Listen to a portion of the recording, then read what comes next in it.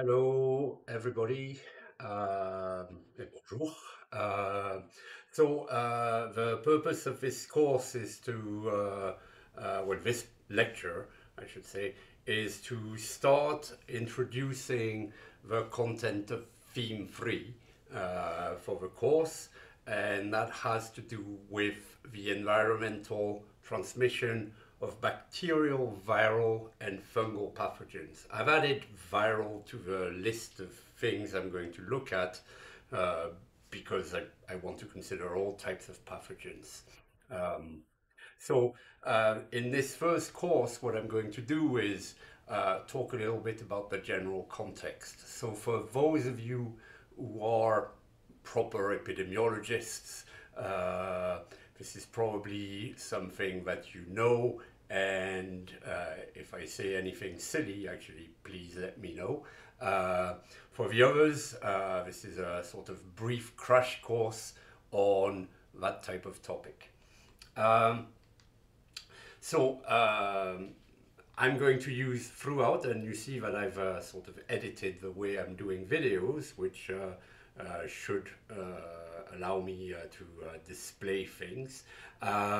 So throughout, I'm probably going to write ETP for environmentally transmitted pathogens, and this is to cover all three types that I'm going to talk about. And again, this is theme 3 of the course. So first, before I start, let me point out that what is my resources for preparing this lecture. I've used abundantly a chapter on environmentally transmitted pathogens. That's in a book on environmental microbiology by Gerba and others, but that particular chapter is by Gerba.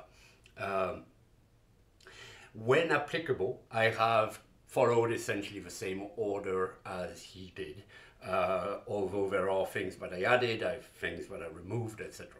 I've also made abundant use of resources on the CDC website, and you will see that all the titles in my slides are clickable, and those links take you to the CDC website most of the time. There are a few exceptions.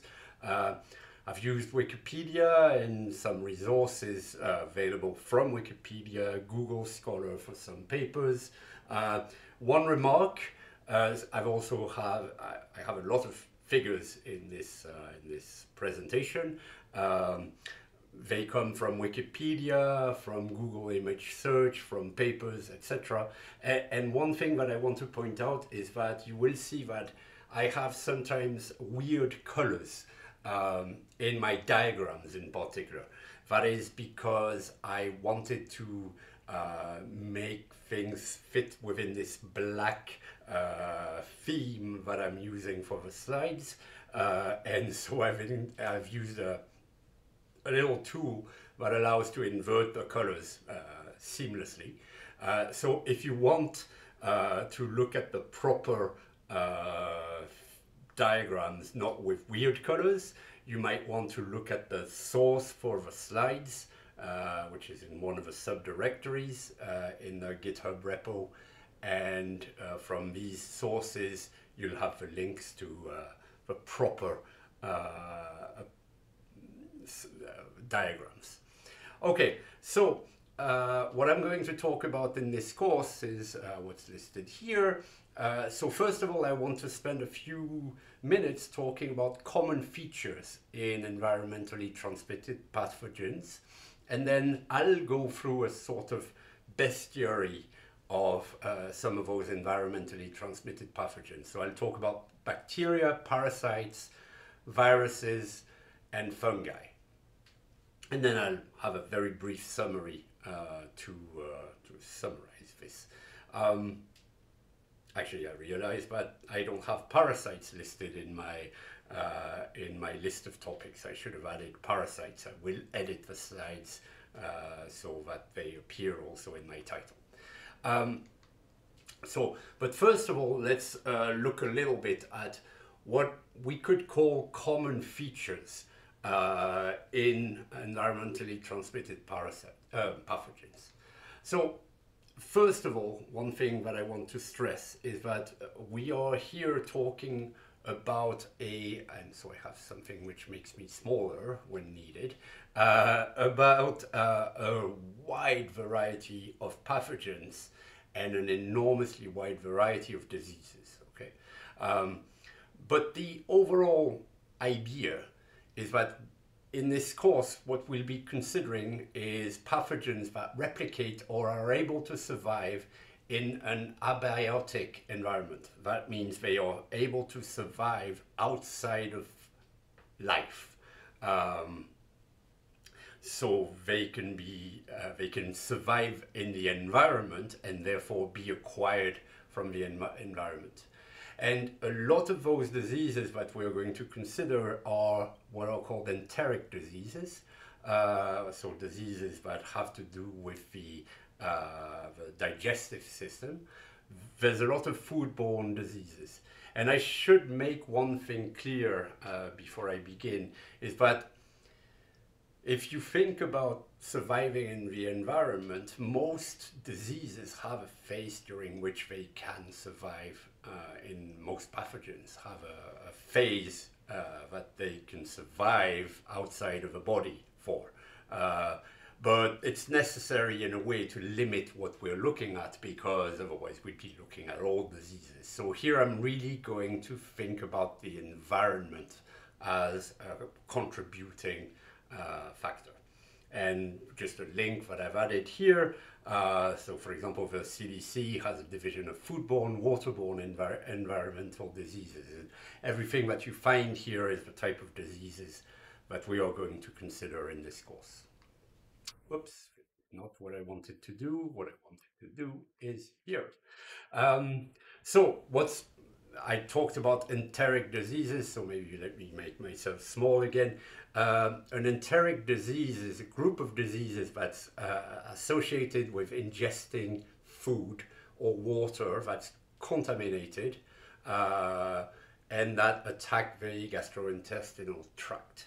And actually, as a fun little exercise, you've probably heard these past few weeks talk about something called ChatGPT, which is an AI, and I asked ChatGPT to define an enteric disease, and that's the definition that I got, which is, I think, very appropriate. So it's an illness that affects the digestive system, specifically the intestines, and they can be caused by a variety of factors, including viral, bacterial, parasitic infections.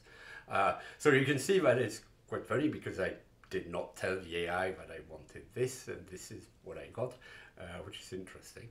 But anyway, you see that this is going to be a large part of this course, not the only part, okay, but quite a few of the diseases we will see in the course are enteric diseases. Oh, and I'm again selecting the wrong one. So one remark, I don't remember when that was, but years ago I saw a presentation by someone who was talking about this type of problem, and they named it the celebrated fecal oral route. So this is a bit of a, joke. It's not a joke, it's something that kills a lot of people, that celebrated route. But it is, you'll see in this presentation that there are a lot of those diseases that go through the environment that are actually using this route. And so here what you have is a diagram, I think it's in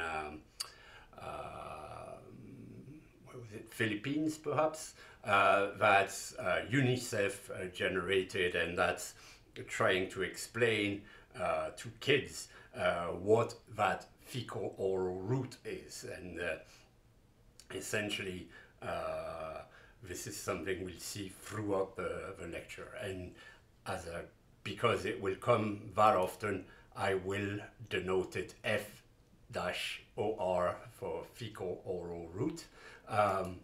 And as I said, this is going to be very prevalent in the diseases that I'm going to talk about here. Now, this is another view of the same problem. So human feces, it's actually not the only mechanism, but in the case of that one, human feces can go through a variety of mediums. So it can contaminate fluids, so water sources, the fields, the soil. It can be carried by flies, it can be carried by improper hand washing, it can go on fomites, so these are things that we'll see again in a second. And those contaminations either go directly to the new host or they go through the food into the new host. Okay, and that is one very common mechanism of transmission.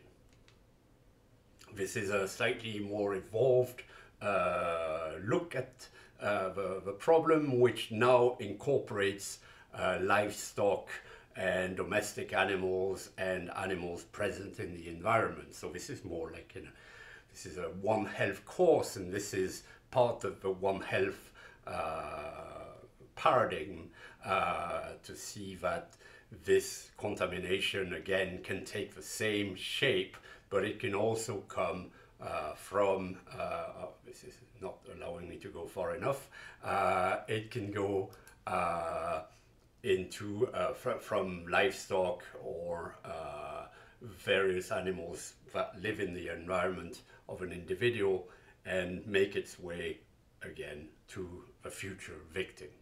Okay. Fomites is a word I used recently, and let me just define it. So what we call a fomite is an inanimate object that can transfer a pathogen to a new host when that object itself is contaminated or exposed to what pathogen we're thinking of. And so this is going to be a very, very important topic when we consider hospital settings. Hospital-acquired infections, so nosocomial infections, will be something that we look at within this course, and they are typically they can be carried by fomites if the proper care of the settings is not done.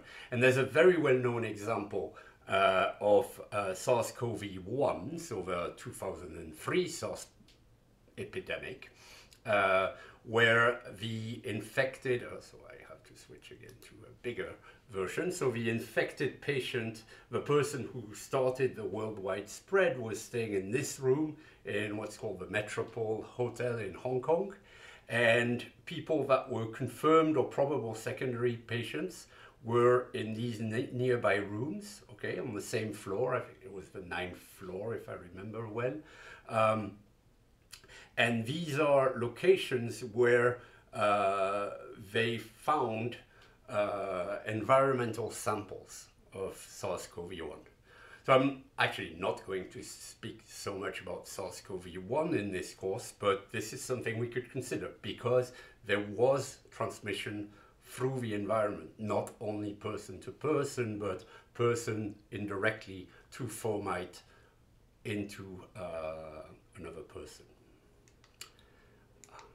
Again, pressing the wrong button. One important characteristic also of these diseases, or those pathogens, is that they are, because the environment plays a role, well, the change in the environment also plays a role. So here, this is an example. So it's if you click, you can go to the page. Oops. Sorry, that's not what I wanted to do. I didn't want to get there, but there's an example of a paper here about environmental transmission of fungi, and they highlight the role of climate change in terms of changing the attributes of the various fungi that they're considering, and the consequences of these changes on their propagation. Another common theme, and I'll probably record a video, shorter video than this one, but specific to this, because this is a theme that's very, very important to OMNI RÉUNIS and to many people here. And this is something we are going to look at with the models, and so it is worth looking at. And that's antimicrobial resistance. So this again is me asking that AI how it defines AMR, and so this is the definition that I got. So antimicrobial resistance occurs when microorganisms such as, look at this is exactly the list we have in this course, bacteria, fungi, viruses and parasites develop the ability to survive exposure to antimicrobial drugs. And that has enormous consequences because, for instance, it will make treatments not as efficacious, or it will sort of prophylactic treatment will also become less advantageous. There will be issues, for instance, with pathogens that are spread in hospitals or pathogens that are spread to livestock, etc. So this is an important topic, and as I said, I think I ambition to record just a tiny other, well, not tiny, but another video specifically on that topic with a bit of numbers in there.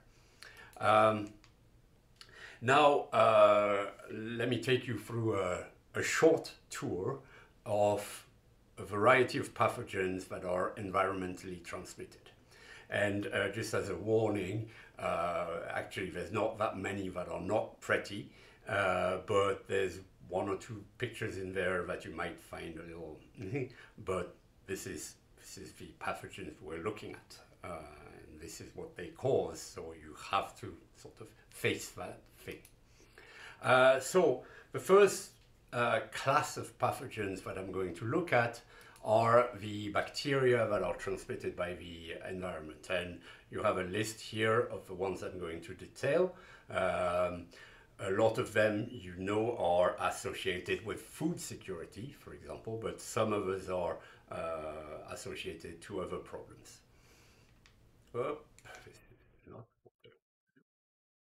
So one thing that will come up in the description that I'll very briefly detail, and again I'll confess mostly being ignorant about this, but this comes up quite a lot of times in a description of a bacterium, and it's what's called gram-negative or gram-positive. And the idea is simply whether the bacterium in question is reactive to what's called the gram staining method. And so here, for example, you have an example that I picked where you have gram-positive and gram-negative bacteria. The ones that appear this light red are gram-negative, and those retain the violet stain used in staining, and so those are gram-positive, gram-negative. Okay, and this will come up. Those different types of bacteria have different characteristics. Most of the ones we're going to see here are gram-negative. Okay. So the first bacterium I want to talk about is Salmonella, which you've all heard about. So Salmonella is a gram-negative bacterium. It's a genus, so it's a group of bacteria, okay? It's not a single species. And they affect people mostly due to ingestion of food that is contaminated by animal or human feces. Sorry. So fecal oral transmission route, essentially, but that will happen in the industrialized world, let's say, in the rich world, mostly through bad practices at food vendors and etc. This is not what I One type of salmonella infection that is sort of has a different name is typhoid fever. So that one is caused by a specific species of salmonella, which is Salmonella typhi or typhi. I don't, I don't know. And those have symptoms that vary from mild to severe. The symptoms usually begin 6 to 30 days after exposure. I had one of the references I gave, but it was taking me too long. But I recommend if you go back, no, that is not where I wanted to go back. If you go back to the Gerba chapter here, you will see he has a few tables that give a very nice presentation of different incubation times, well, before the onset of symptoms and so on. Um, so I recommend taking a look at this. I didn't incorporate them in the lecture, but very easily accessible. So, typhoid fever, again, spread by eating or drinking food or water contaminated with a feces of an infected person, which is the celebrated fecal oral route. E. coli is another gram-negative bacterium. It's found very commonly in the warm-blooded organisms, but some serotypes or some types cause serious food poisoning. So most E. coli or most Escherichia bacteria don't cause problems. There's only just a few that do, but those that do cause big problems and therefore are fought against also quite regularly. And those, as is the case with Salmonella, in the West, in rich countries, most contaminations happen because of bad handling of food. And we will see some examples of modeling in that case. You get a variety of problems that arise from E. coli. Um, Campylobacter is another gram-negative bacterium. It causes diarrheal disease in humans. Typically, it's self-limiting. That means it stops by itself. Okay, you don't need treatment to stop the infection. Again, it's mostly transmitted in that case from poultry, but it's also present in water. Whoops. And you see, by the way, when you click, this takes you to, well, in that case, the Campylobacter page on the CDC. So all those titles are clickable. That wasn't what I wanted to do, but never mind. Vibrio, so these are very important ones. They're again gram-negative.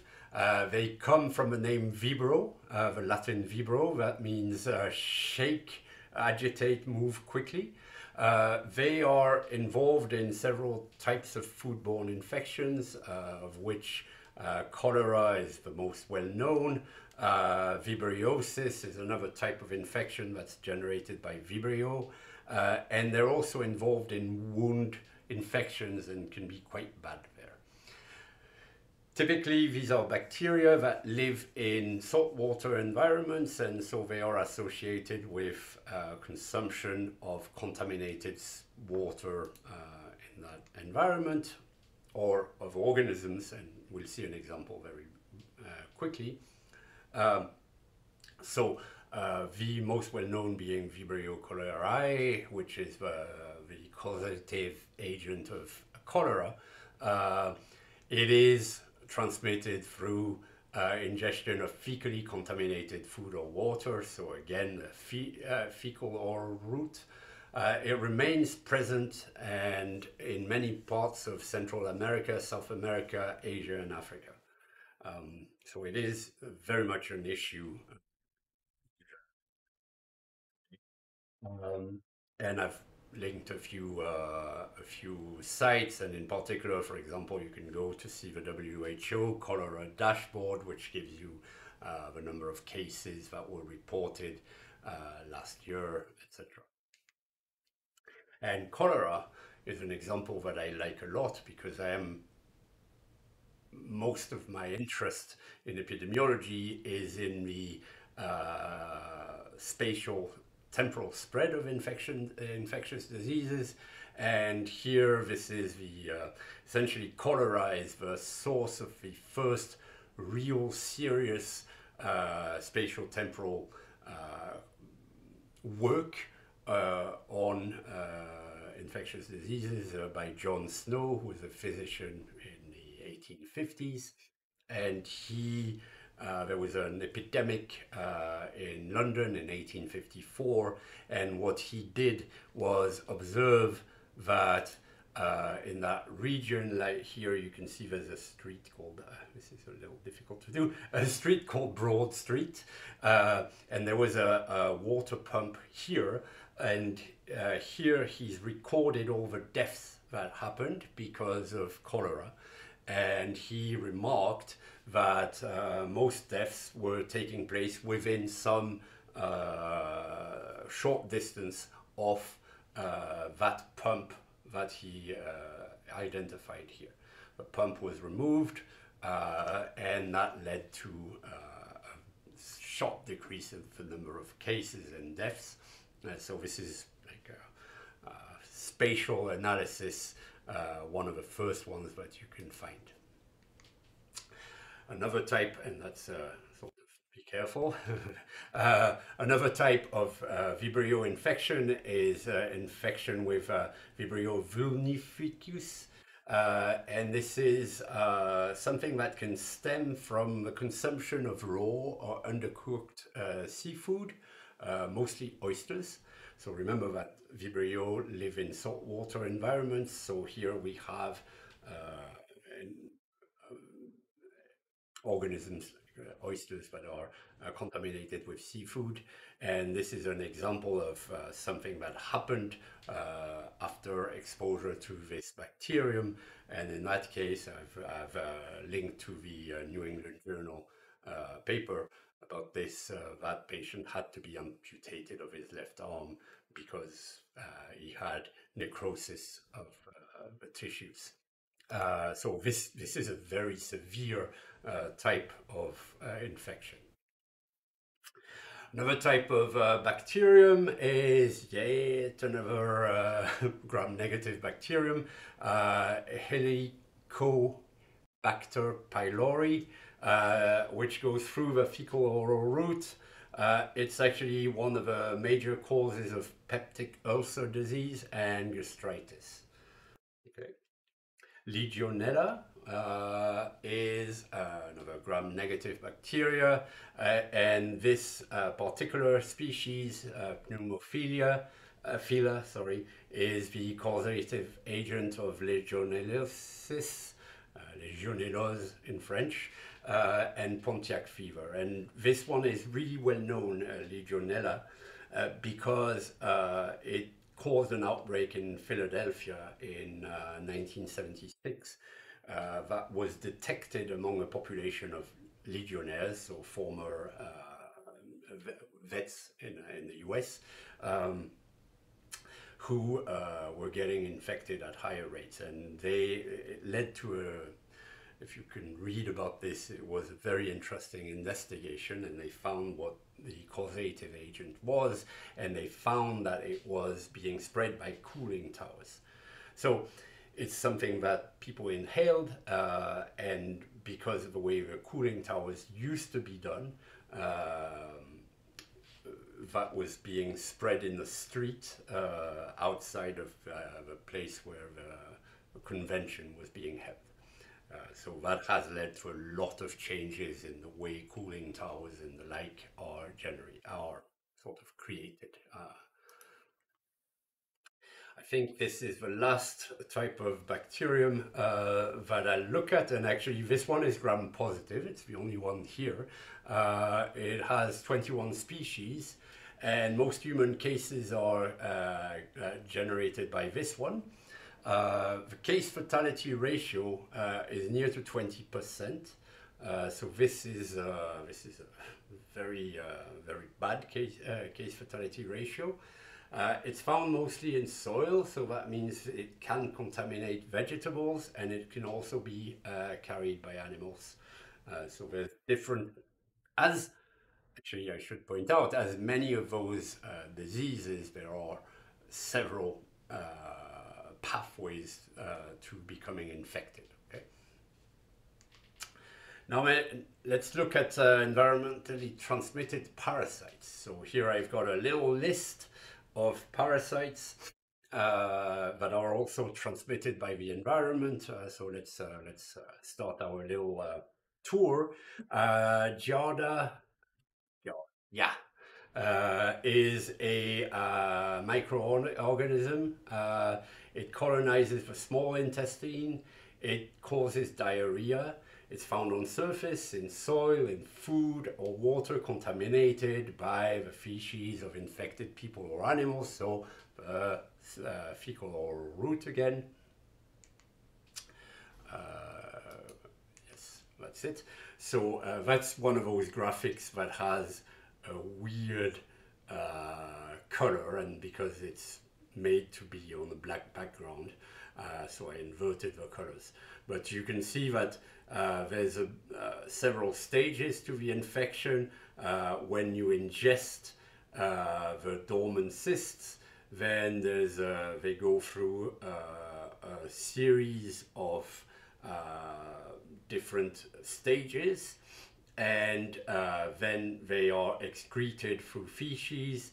They go into the environment, and they can survive for a long while in cold water, and if someone else ingests them, then they become contaminated in turn. Okay. Cryptosporidium parvum is a protozoan that infects a wide variety of vertebrate hosts.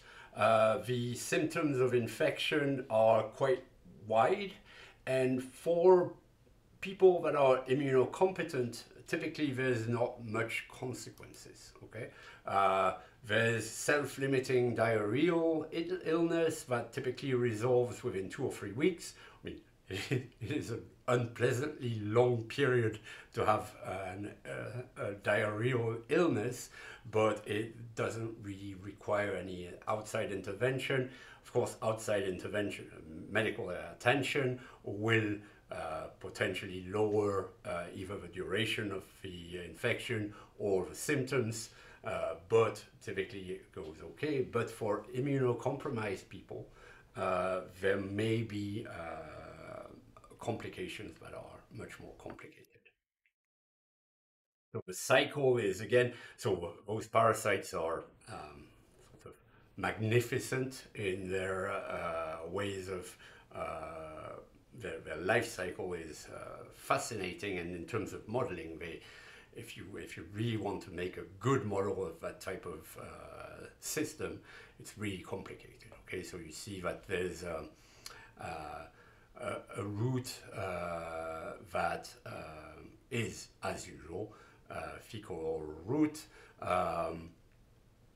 and the cycle of the cycle of the parasite itself is really, really complicated. Okay, so this is a sort of simplification of the root itself, but the parasite life cycle is really important. And I mean, depending on what your aim is as a modeler, you might want to take this into account. Naegleria fowleri is, I put the names here because they're quite scary, and they are scary. Another name is brain-eating amoeba. I like this title, shape-shifting amoeboflagellate excavate. I have no clue what, I mean, I know what these words mean, but not taken together, but I found that the combination was interesting. This is something that an amoeba that lives in soil and warm fresh water. To give an example, there's low prevalence of or low incidence or prevalence, whatever, of in this case it's essentially the same, of infection in the US each year, but with almost 100% case fatality ratio. Okay, so if you're infected by this, the outcome is not good. Toxoplasma gondii is a very well-known parasite. It's again a protozoan parasite. It infects most species of warm-blooded animals and it causes toxoplasmosis. So toxoplasmosis, the only definitive host are domestic cats and their relatives, and so the cycle works something like this. So humans are accidental hosts, essentially. There's a cycle that involves the cats and some of their prey species, but contamination can happen through a variety of sources, whether it's through animals or through litter and a variety of problems like that. And in any case, the humans are typically infected. One of the main problems being that pregnant women can develop issues and transmit them to the fetus in the case of toxoplasmosis. Okay. This beautiful picture is not spaghetti or noodles, it is worms, nematodes. So these are very large nematodes. The adult females can do from 20 to 35 centimeters. The males are a bit smaller, 15 to 30. And they are parasites of the human intestine. The principal species involved in humans is that one, but there's also a species coming from pigs that can go in humans. And again, fecal oral route. This is the sort of simplified life cycle. The ingestion comes through the oral route.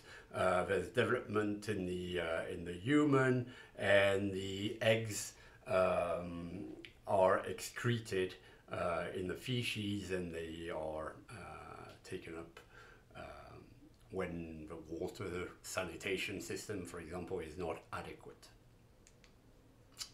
Tenia is another type of, so the tapeworm is another type of parasite that's transmitted by the environment. I have here, if you're interested, this is a sort of joke. It's an English comic that unfortunately passed away last year, I believe, who makes a joke saying that he has a tapeworm. So I just put this as a sort of way to de-dramatize this guy's crazy face. These can be extremely long, okay? If you have one, they can be most of the problems are digestive, and also they can cause weight loss, because if they become really big, they eat quite a lot of your, they ingest quite a lot of your food.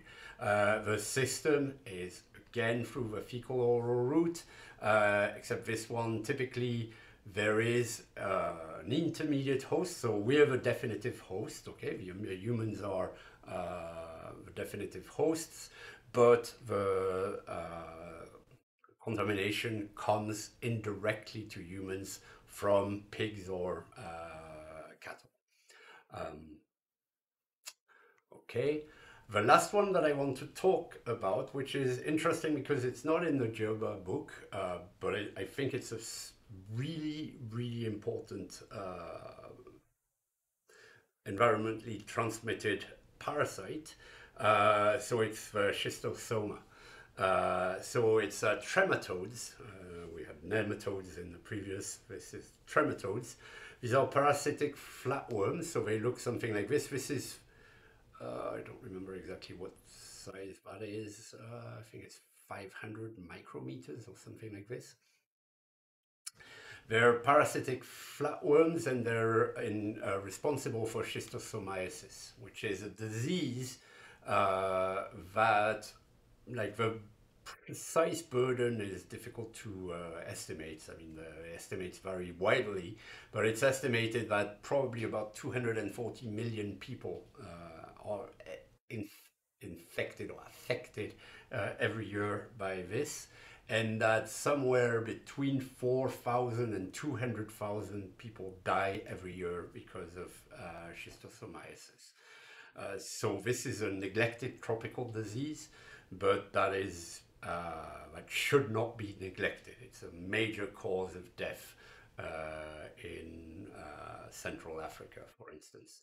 And this is what I would call a fecal oral route with a twist, because the cycle involves humans but also snails. So it's fecal oral in the sense that if you're infected with schistosomiasis, well, with schistosome, then your urine and your feces contain them. And if they go to the water, they will be in the water, okay, and they will contaminate snails. The life cycle goes through the snail, and then you have cercariae that are released from the snails into the water, that are very small little critters, and those penetrate your body by drilling essentially into. I mean, they're not massive by any means, so it's not complicated for them to enter, but they penetrate the skin, and you can see. I did not include any picture of that, but if you look around on the web, you will see pictures of people with entry places for the cercariae. This is a really important topic. Years ago, the first time I went to Cameroon, we had the person who was in charge of the schistosomiasis program for Cameroon, who came to give us a presentation about this, and this is a major problem in some regions in Africa, including Cameroon. I'll actually make another remark about this later, actually, but this is, interestingly, it's not in the JERBA, but I think it's something that needs to be mentioned because it's a really important problem. Okay, let's switch on to viruses. I'm just going to go through these viruses here. I'll leave, there's plenty of other viruses that go through the environment, but let's look at those. So the first viruses that I'm going to look at, and so for viruses, this is really, if you remember when I started this lecture, I pointed out that it's complicated to define. I mean, you have to sort of define precisely what you mean by environmentally transmitted. And with viruses, this problem is really sort of probant. So I'll point it out when we progress. So adenoviruses, they look a little bit like, well, I mean, some of them are like the ones that are pictured on the left here. They're medium-sized, they're double-stranded DNA viruses. There's more than 50 types, mostly causing respiratory illnesses. The reason I'm pointing them out is that most transmission is human to human, but they are resistant to many disinfectants, and they can remain infectious for long periods on environmental surfaces, so on fomites and medical instruments. Okay, so this is, in a sense, an environmentally transmitted virus. Enteroviruses are viruses that are enteric, from a definition that we looked at before. These are positive sense single-stranded RNA viruses. They can be found in feces, secretions, and blister fluid. So, of course, some of them take the fecal oral route, which sort of qualifies for an environmentally transmitted virus. and one very well-known fecal oral route virus, that's an enterovirus, is poliovirus. So it's an enterovirus with three serotypes. It's fecal oral, and it's vaccine preventable. So I'll point that out from time to time, because when we're looking at models later, of course, some of the models will involve vaccination, others won't. But it's worth pointing out when something is vaccine preventable. Rhinoviruses, I'm also mentioning them quickly because they can be transmitted through surfaces. They used to be a genus in their own, but now they are enteroviruses, so that's why I've included them here. The main interest in this course is that they can be transmitted through the environment. So when we're looking at models for transmission with the environment, this is something we look at. Hepatitis A is found in the stool and blood of infected individuals, so of course goes through the fecal oral route. Contaminated food or drinks, it's also vaccine preventable. Hepatitis E is again fecal oral.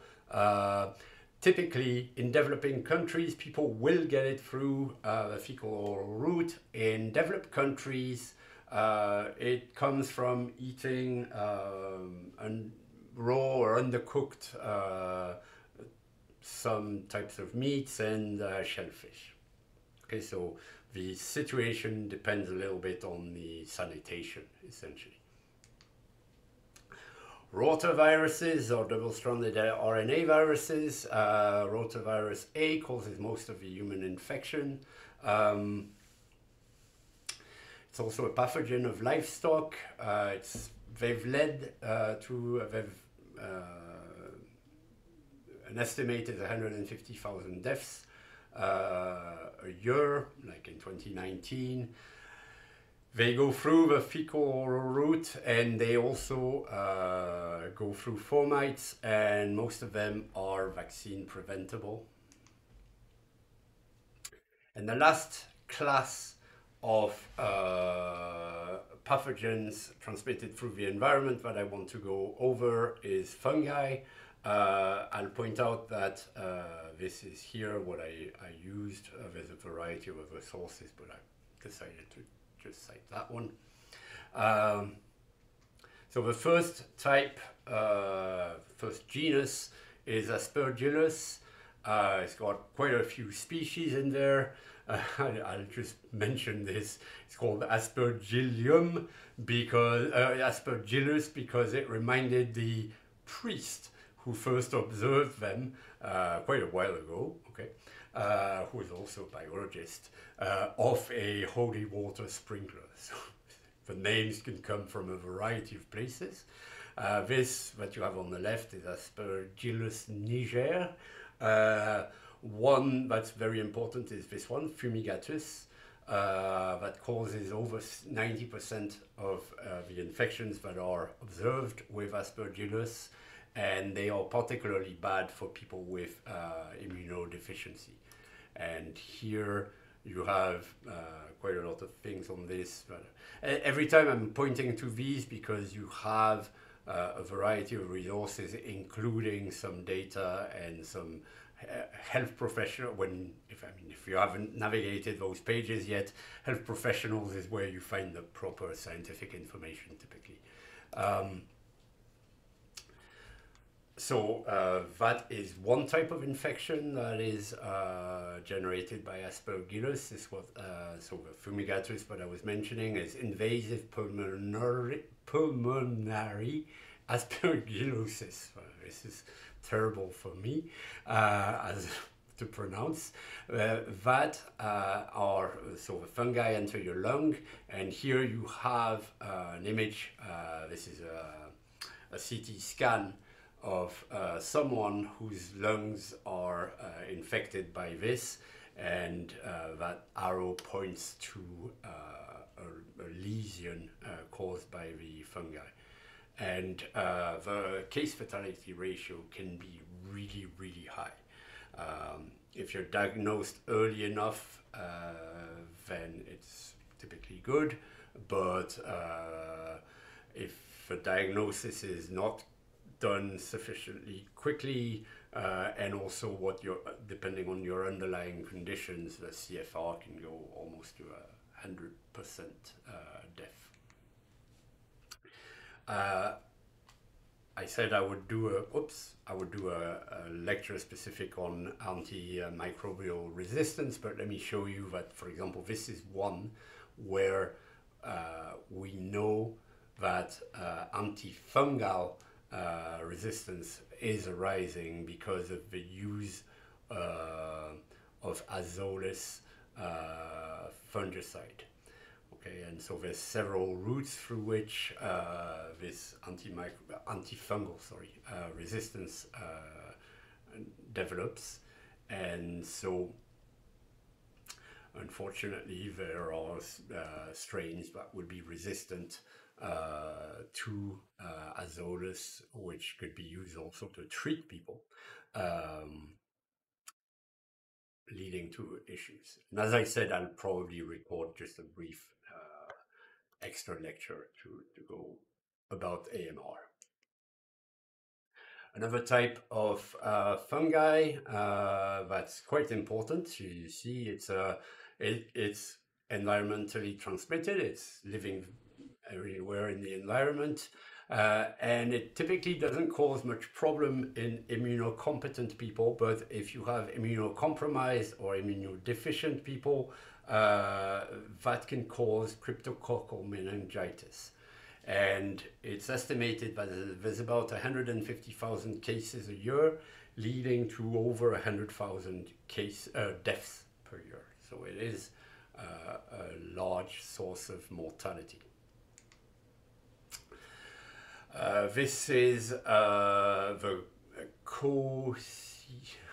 coccidioides. I'm really bad with those names.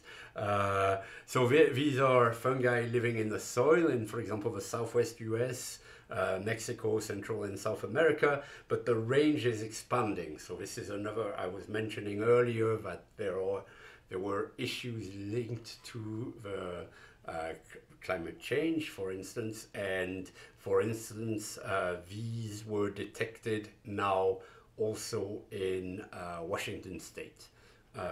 So the range has expanded north, and probably it will be in Canada at some point. It's still a desertic area of Washington State, so I'm not sure exactly when it would get to Canada, but this is a problem linked to range expansion because of climate change. And as I said, so it causes valley fever. This is a very interesting phase, life cycle. So there's a phase that happens within humans that is represented here on the right. And there's a phase, saprobic, is that it's eating dead material. So that's when it goes to the environment and lives in the environment, survives in the environment for some time, and might become ingested when, so they go to the soil, but then if the soil is disturbed, humans or rodents or etc. might pick up the fungi and go on to develop infection. Okay, so in summary, there's a wide variety of pathogens that are involved, bacteria, parasites, viruses, and fungi. And all of those have very different ways of propagating. I point out that some of the infections are vaccine preventable. And the problem of resistance to antimicrobials, so antimicrobial resistance is widespread and should be considered, and we look at AMR. As I said, I might record a sort of specific intro lecture about this. But in any case, in the models, we look at it. And one thing that I really wanted to stress here, so I'll tell a little anecdote because I find that it's enlightening. So I was mentioning earlier that the first time I went to Cameroon, I met with the person who was at the time in charge of the schistosomiasis program for Cameroon. And he presented what the program did in Cameroon, and he talked about the disease and etc. And after a while, after the end of his presentation, we were talking about modeling. And at the end of his presentation, after seeing some of us talk about modeling, he said, okay, so I agree. I mean, it's good to be doing modeling, but you have to realize that our main problem here is not so much to model the dynamics of the disease, is to obtain proper sanitation means, which doesn't really need modeling. So of course it's important to understand the dynamics, etc. But altogether, a lot of those diseases that still kill a lot of people every year, or not only kill, but there's a lot of quality of life years lost to these diseases. Those diseases could, to a large extent, be curtailed by having access to proper sanitation systems. And that is one very important thing. So when we're looking at models of waterborne diseases or etc., you have to remember that probably the biggest objective should, before anything else, be to equip people with proper access to sanitation so that the fecal oral route is sort of interrupted.